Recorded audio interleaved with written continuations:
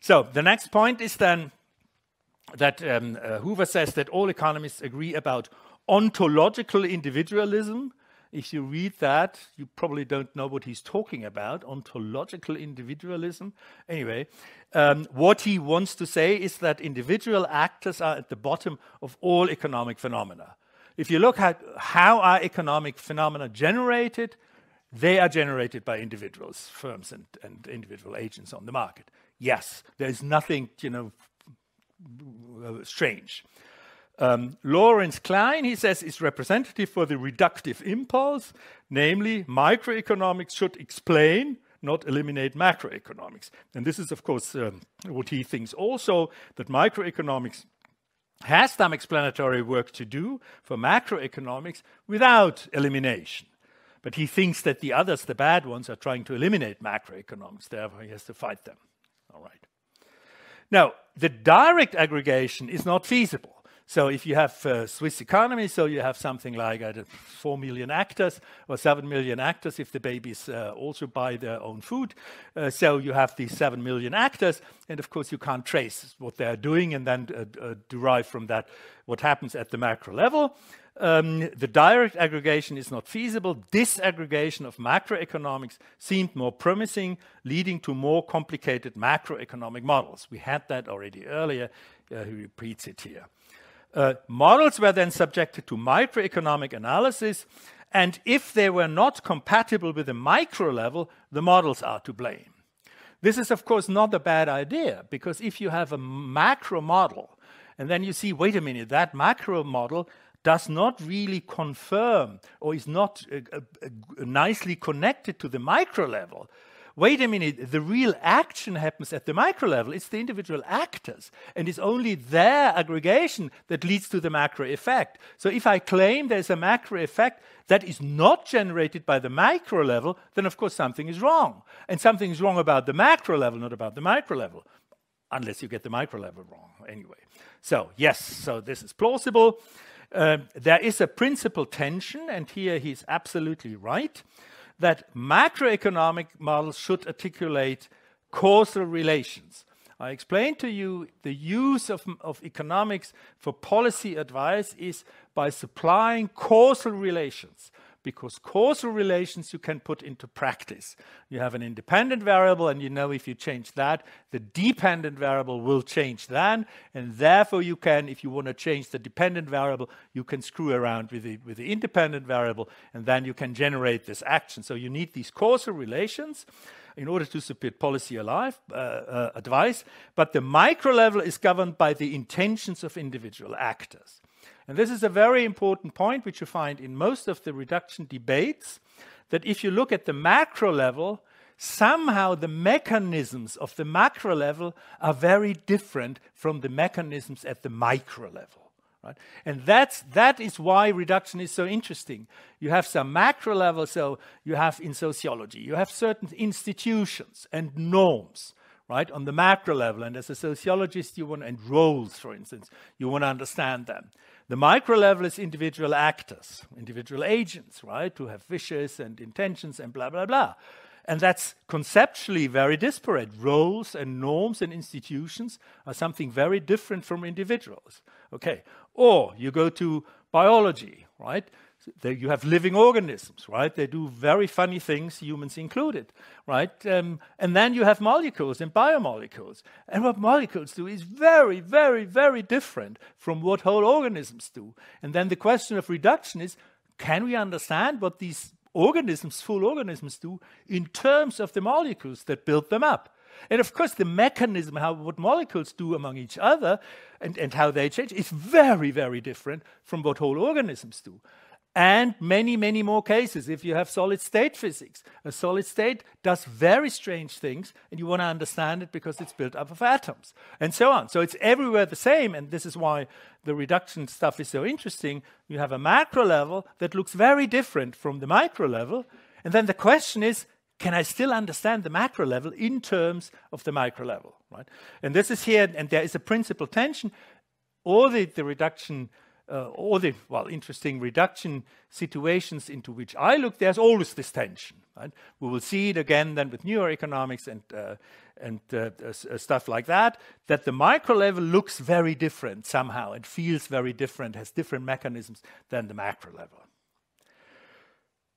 Now, what he describes then is that the typical procedure was that the individual analysis was used qualitatively for macroeconomic models by influencing the choice of macroeconomics variables. So you say, we have this tension here. Okay, how can I bring information from the micro level up to the macro level? And what he says is, well, you can, just from knowing what's going on the micro level, you can say, okay, let's choose variables at the macro level that are somehow compatible with what I know from the micro level. Okay, this is how he describes it. I cannot judge it. It seems plausible that you say, you do similar things, by the way, in physics also, that you say, okay, I cannot directly see the influence of the micro level on the macro level, although I know it's there. But one way of taking care of this influence is by the choice of variables that I use at the macro level, right? How this is done concretely, I cannot tell you. I don't know enough about that, but that is how he describes it, and this is, of course, a plausible way of dealing it. So, and what he says then in this way, the intentionality characteristic of the micro level influences the analysis at the macro level, although it is typically not visible there. Right? You do not see the intentionality at the macro level. You just see that certain variables change and other variables change independent of them. Right? This is what you see. You don't see the intentionality of individual firms there typically. So, but this is how you get information from the micro level to the macro level by a skilled choice of the variables at the macro level. Okay.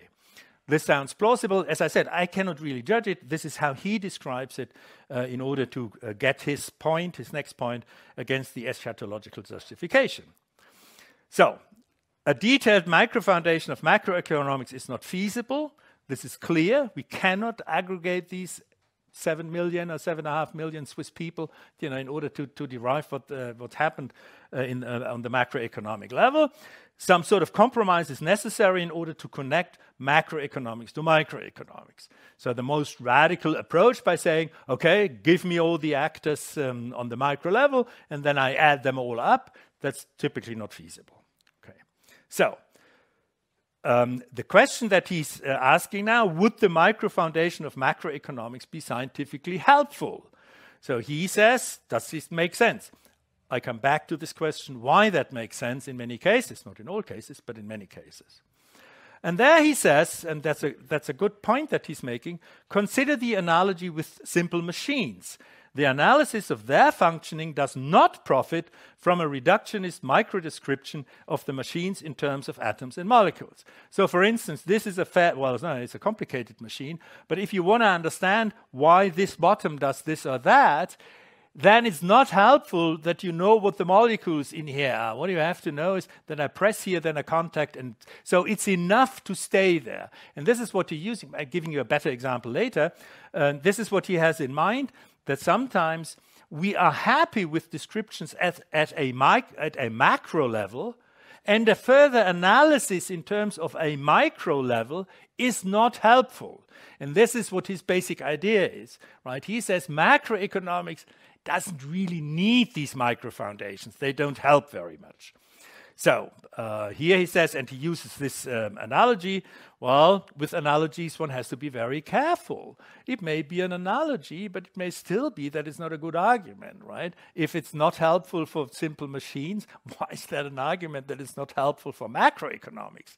What it may help you is open your mind and say, oh, there is a possibility that something on the macro level doesn't profit from being analyzed in terms of the micro level. It opens your mind, but not more than that. It's not an argument in other cases to say, no, I think microfoundations don't make sense. They only tell you, oh, there's a possibility that they don't make sense. And the case of simple machines is a case, but whether that transfers to the economics is a very different question. Right? So, and the argument is here, this is because the laws governing the larger parts of the machine are independent of their particular microstructure. That's right. Whether that bottom here is made of metal or of some hard plastic doesn't make a difference. interventions, the use of the machine can be planned and performed in terms of those larger parts. He's right there, and I'm giving you an absolutely convincing example later in my analysis part. And there he says there are similar cases in economics, for instance, those involving the general price level. In analogy to simple machines, the recourse to microeconomics fails to provide the resources to evaluate macroeconomic concerns. So what he claims is that macroeconomics has this sort of independence, right, of the micro level, and you don't need to analyze certain cases, he says, those involving the general price level in analogy to the simple machines. Whether that's credible or not is a different story. I mean, many economists don't believe it, and they say, no, you need to anchor it in the micro level. Well, we cannot judge that at this point. Let's see how he continues. And this seems in his paper then to terminate the argument that macroeconomics is not really in need of microfoundations. If that is the whole argument, it's a weak argument. Only what he argues for, and that's a good argument for that, it's possible that macroeconomics does not need microfoundations. But once you've seen the Lucas critique, you've got to say, wait a minute, but that's not plausible, because the intentions of the actors at the micro level, when aggregated, may play a major role because they form some judgments about the macro level. And if you don't take them into account, we do not understand what's happening at the macro level. So whether this analogy to the simple machines works, I think it's not very plausible if you confront it with the Lucas critique. But that's, again, that's now very detailed. Okay. Many macroeconomists insist on microfoundations. This is what he says, and he does not belong to them. But many, and as far as I know, and again, I don't have a quantitative investigation, I know by talking to economists, they say today that macroeconomic models without any connection to the micro level have no chance to be published in the top journals. Right? This is what I cannot judge that, but I tend to believe them. Okay, and then again, this is what Hoover says again and again. As agent-by-agent reconstruction of the economy is not feasible, this is substituted by representative agent models or heterogeneous agent models when you break them down into several. And he sees that as a way to microfoundations. Yeah, according to Hoover, the latter is seen by its defenders as an intermediate step to a full and eliminative reduction of macroeconomics to the micro level. He sees always when people try to make he sees, oh, they want to eliminate macroeconomics. As I said, this is just not true. You may analyze that without the intention of elimination, but he sees it as an attempt to elimination. And here you see that a referee, he sees at footnote 15, and I found that interesting. A referee suggested that advocates of representative agent models take empirical success as the warrant of their models and do not necessarily see them as an intermediate step to a full reduction. And that seems to me as an outsider, that's the most reasonable reaction, right? You do this analysis, you analyze macroeconomics in terms of representative agent models, and then you say, well, it's not really initially highly plausible that's possible, but if it's possible, wonderful. And how do you judge that? Well, whether you have empirical success or not. And then some people may connect that with microeconomic reduction fantasies, microfoundations, and other may not, because other may say, I'm so happy with my macroeconomics and I want to have empirical success with them. I'm not interested in that. So I think this is what the referee here says, seems to me, at least as an outsider in judging that is extremely plausible, and that Hoover is slightly exaggerating here. And as I said, because of the reference to a supposed final goal in the future, Hoover calls this argument an eschatological justification. As I said, I don't find that extremely plausible. That some people may do that, but I don't find it extremely plausible. But my opinion doesn't really count here. So he says Hoover objects that to the eschatological justification on various grounds, and the most important one is that it rests on an analogy between the behavior of a single agent and the agents collectively in the whole economy. That is right. That's the analogy, which does not respect the conceptual chasm between the microeconomic analysis and macroeconomic analysis. And there he is right, and that you have in many other situations as well. So if you say, okay, I model a cow like it was, as if it was one molecule, right? Then you do not respect that's the similar thing, right? Then you do not respect that cows are really, in many aspects, very different from single molecules. Well, there may be cases in which it's good to model a cow as a single molecule. In some cases, in other cases, it's certainly utterly wrong, right? So just to say it doesn't respect the conceptual chasm between that's right, it doesn't, still may be empirically successful sometimes, or it may not be, okay.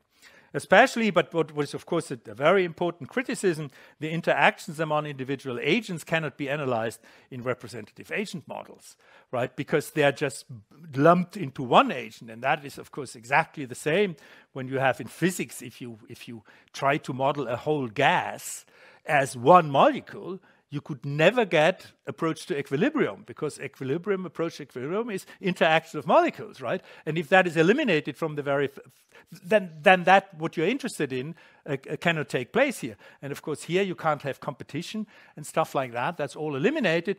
And the question is then, well, how good are these models? And if economists find application areas where representative agent models work, fine.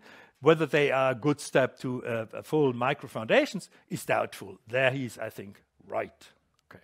So in his last chapter, in his last section then, he brings a recapitulation. Microfoundations of macroeconomics cannot be realized in the sense of an agent-by-agent analysis. Everyone will agree, because well, take 7 million agents we could probably put on a computer, but 240 million or so is rather hard. Then microfoundations would fail to provide the right conceptual resources for the problem of macroeconomics, because they are often independent of the details of behavior. While that will depend, I guess, on the situations. And the microfoundations cannot be realized by representative agent models because they only articulate an analogy to microeconomics. That's right. Whether they in the final analysis will help for microfoundations is an open question, must be investigated separately. Okay.